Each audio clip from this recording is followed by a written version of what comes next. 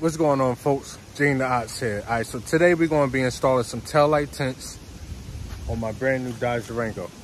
Y'all see it over there. All right, so look, super easy install. Took me about 30 minutes, partially because I was recording. Follow the instructions.